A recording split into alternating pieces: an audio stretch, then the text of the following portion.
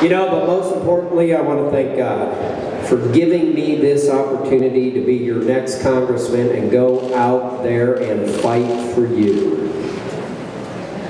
The reason I got into this race comes down to a call to serve.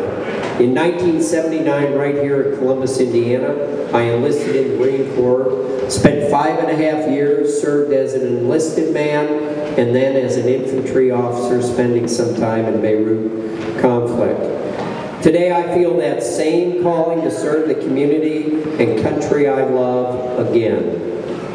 Throughout this campaign, I've traveled to all 19 counties in the district, attended nearly 300 community events, and done dozens and dozens and dozens of local media interviews.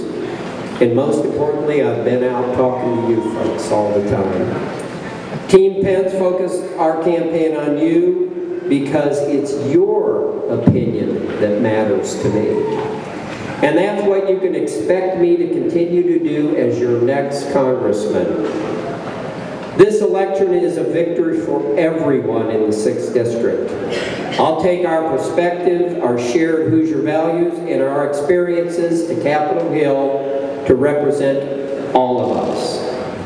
Like many of you, I continue to be inspired by President Trump and how passionate he is about restoring the American dream and, help me with this one, making America great again.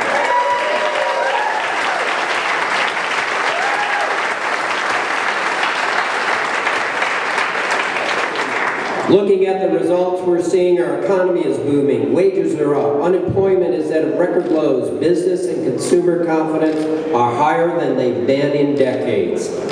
I support the President's agenda to fight for the middle class and ensure common sense policies get through and accomplished by Congress. Tonight, you've sent this Marine to Washington, D.C. to fight alongside the President and our fellow Republicans, and trust me, I will fight.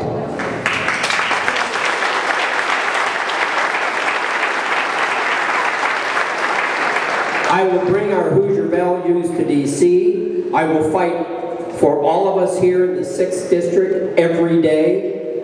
Indiana's 6th District is a place I love and the only place I will ever call home.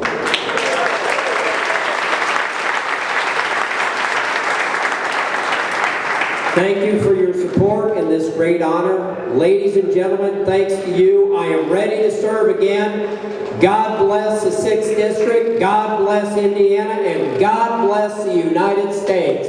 Thank you very much.